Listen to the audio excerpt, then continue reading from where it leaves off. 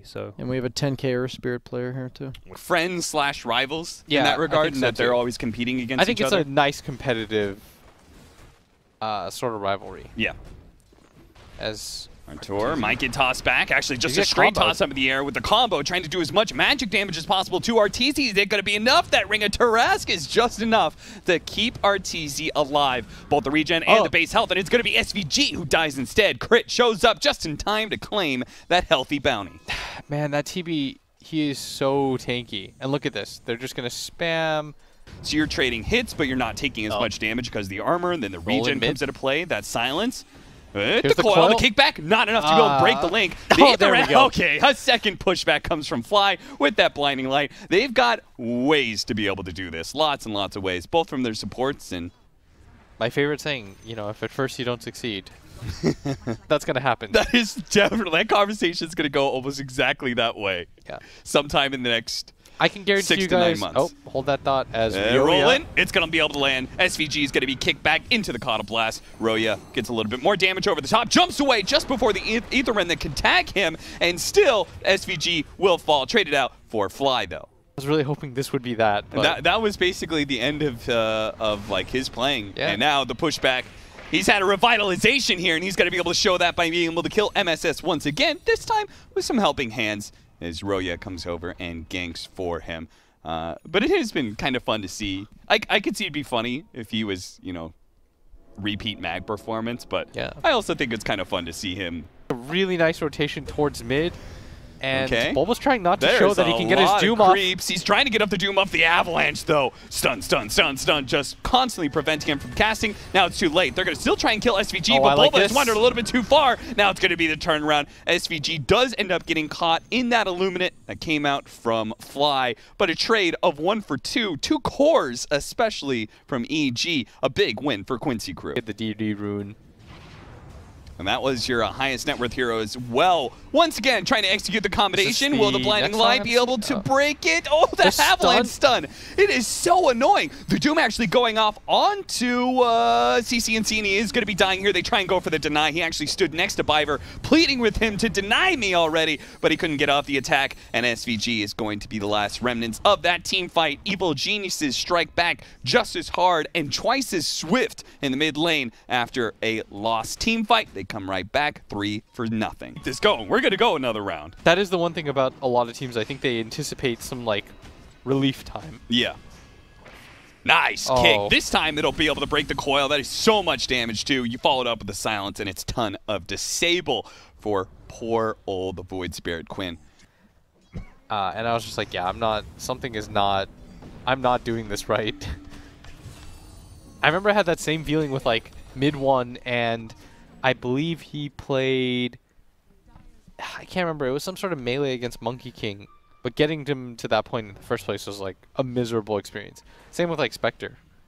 I thought Brian actually had a really, really good explanation on that, and I don't want to take away any credit from that at all.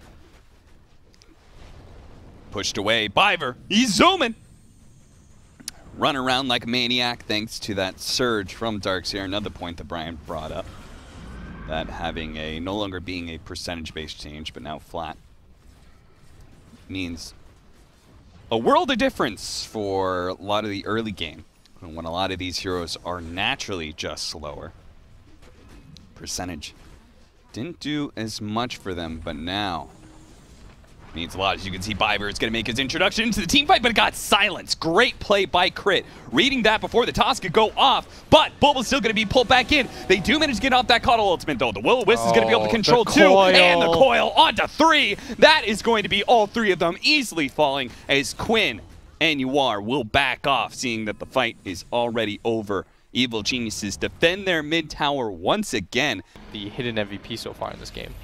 Like, Fly's had a very nice game so far. A couple of sick blinding lights to pop some coils. They do manage to get the Aegis there. Immediately, the mid tower is already gone, so they got a different objective out of it. Now will they win the fight afterwards? Well, it looks like SVG, as standard, he's already lost his life in the team fight. But can everyone else get out? It looks like not going to be the case for MSS. And now Quinn's going to be caught as well. There is going to be a chase from the Earth Spirit. He does manage to get another round of the coil. The toss over. Roya on top of him. Does manage to get the kill. Biver may have just tossed him to his death.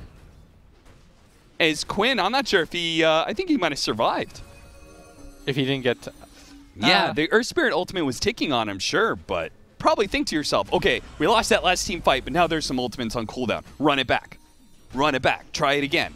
And despite that, despite the cooldowns that have been used in the previous fight, there's always just another one available. That said, one-to-one carries. It is fun to play Phantom Lancer against Terrorblade now. yeah, Right? because of the Doppelganger reflection change. dispels reflection, where that used to be one of the counters to you. Yeah, because everyone's PC would lag out, and if you had like a $10,000 PC, like you would inevitably just win. Yeah. And EG's got that DOS, you know they do. So yeah. it's a smart strategy. Oh, they're gonna run into Quinn here, Smoke who's gonna breaks. jump away. He's going to be fine. Is They all everyone need to else? get out, no, though. SVG. SVG is certainly going to be caught, right? He always is. Crit's going to stay on top of him. The rest of Chaos sticking around. They do have an Ether Rim that grabbed the puck. Maybe they can kill him. Oh, No, they're gonna they get don't full any back fall coil. to sail. Now the coil Ah. on top of all of them with They're the all Will-O-Wisp bomb. They can't go anywhere. And Terrorblade, he's just going to lay into him. Oh, yikes. What a disaster. Fiverr? Okay, he's Fiverr's good. gone. That's a TP away. You are? Yawar might actually be okay too. Doppelganger, fake it, nice. He faked out the Yules, but they Oh, immediately knew afterwards that's not the real one that they caught. I actually think it's harder to be a good Phantom Lancer player against pros. Yeah, I mean, this Puck Earth Spirit Coddle combo has just been so successful for them. It's really slowed down Quinn's game, who he's trying, but the supports are so farmed at this point. Yeah. Not really sure what your maneuver is anymore. This is the part where playing Void Spirit feels really bad. Yeah, because And you don't why I DPS don't- anybody. Yeah, why I don't like it as 4 is that your hero concept, I think, is primarily on being ahead of the enemy and always having a kill combination. Once that Yule's Ether Remnant into, you know, whatever else you have, no longer kills somebody, then you feel very lackluster as a hero, as I'm sure SVG has felt all game long, because he has just been food. Yeah. The first, like, 5 coils of the game went on Quinn. They just kept smoke kinking him, and Yeah. then they kept dooming him, and they were like, yeah, we're going to make sure your game is ruined. They've done a good job of that, and Arteezy is going to pop the Metamorphosis, go high ground. Darkseer Wall is going to get popped. He's going to reposition himself, and the rest of his team is just going to wait behind. Now, they did get a Terrorblade reflection, or image here. Yeah. Off the wall of Replica. That is going to be really important in a team Oh, fight. they're That is just going to trying to be push him doing a back lot as of far as damage, possible. especially if they can keep Arteezy kited here. The illusion does a little bit of damage here. It was a nice toss back, but again, no follow-up disables after the Aiden Rim. Then now they're going to be Will-O-Wisp catching Oh, 3 with the boy. silence onto 2 as well. A Blast right through the middle of it, and the supporting crew of MSS and SVG have to watch in despair as Yawar tries to fight through all of these heroes. Now, he does manage to do so, but Arteezy's found the real one. Yawar sidesteps that roll-in from Crit. Crit actually goes into the fountain, but Surely it doesn't stop this is Arteezy called. from getting a triple kill. Now the Ultra MSS, are you going to give it to him? Are you going to be nice? No, He will don't not. do it.